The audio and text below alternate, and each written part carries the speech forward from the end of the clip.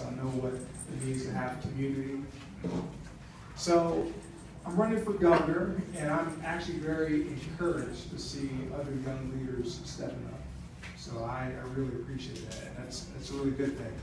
Margaret, I was one of those kids in school that actually paid attention to the teachers and the principal and said, you're the next generation of leaders, so you're going to have to step up. So I actually, paid attention to that. So it's my fault, that I actually paid attention to school. But listen, we are in a unique time right now, not only in our state, but in our country. We need a strong leader here in Colorado that's going to take us into the 21st century. Let me tell you a little bit about my background. I grew up in a single-parent household. My mother had 6 children, 2 sets of twins. I'm a twin myself. I have a twin sister named Erica. And things were not easy. We grew up in a housing project, and all I did was try to dream big and try to look at ways on how I can be successful. So eventually I started a digital technology company in Atlanta, and then we moved it to Colorado, and we've been here for many years now. And so I'm not only an employer, but I understand business, but I understand what it takes to get this economy, keep it on track, because Colorado has a great economy. But there's a lot of people getting left behind from rural Colorado to urban Colorado. And I want to make sure that people from rural Colorado and urban Colorado ride that wave, in our great economy that we have here in the state. There are key pillars to my campaign that I think you guys should know.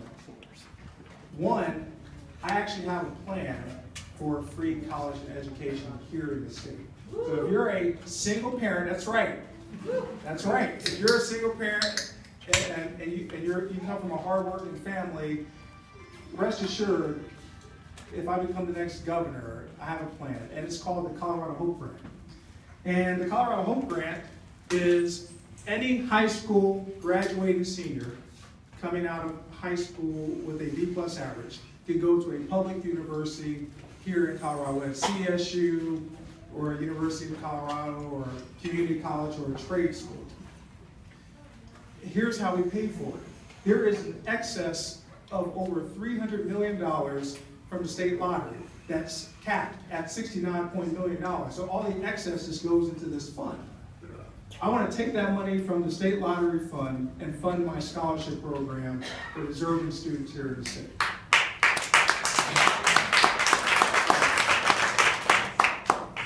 We need this because not only will we create next generation of leaders here in our state, but it'll also contribute to our economy as well. Having educated people, whether it's through trade school or through a college university, they stay right here in the state, keep helping this economy stay strong.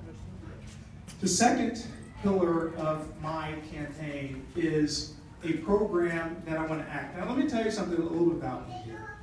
I am a candidate that is about solutions, not sound bites. So anything that I tell you what I'm going to do, I'm going to tell you how we want to do it and how we're going to get there. So we have this big problem with undocumented immigrants here, and DACA is up in the air now.